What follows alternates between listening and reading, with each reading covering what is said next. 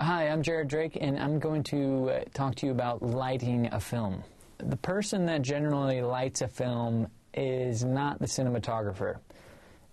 The cinematographer is in charge of what the camera sees, and obviously a big part of that is how those things are lit. Now, the person that works for the cinematographer that actually sets those lights, it's called the gaffer.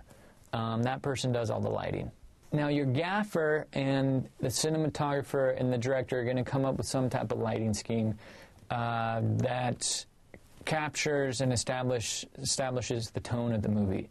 A basic lighting setup is called your three-point setup.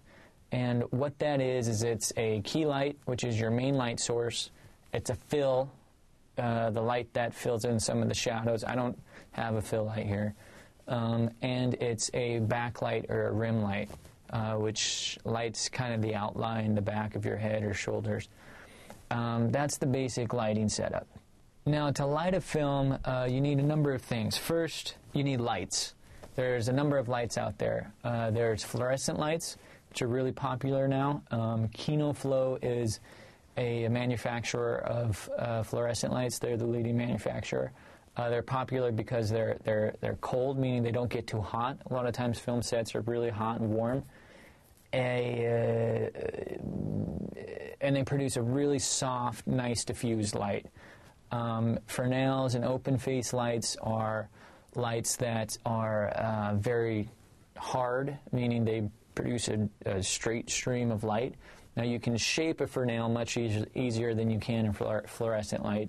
They come with barn doors that you can close and shape the light and focus it. And sometimes the lights have a spot on the back. You can focus the beam so it's wider or more narrow.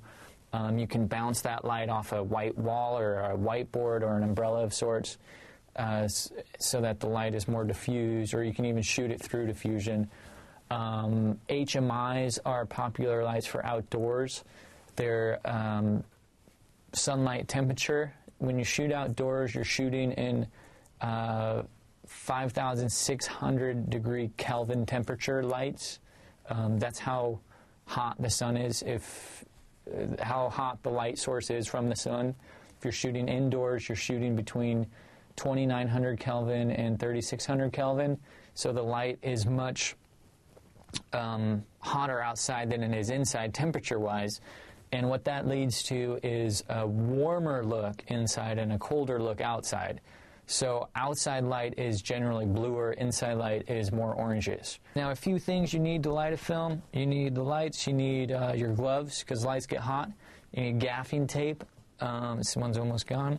You need a light meter. This is an old Sekonic. It measures the foot candles, which measures the intensity of light and tells you how to set your aperture, or what to set your aperture at. And you need a C47. They call these clothespin C47s because a producer a long time ago was going to cut them from the budget of a film because they're like, clothespins, I'm not paying for clothespins. And they decided they needed something that sounded smarter and more technical, so they made up the name C47s and called this a C47 just to fool the dumb film producer.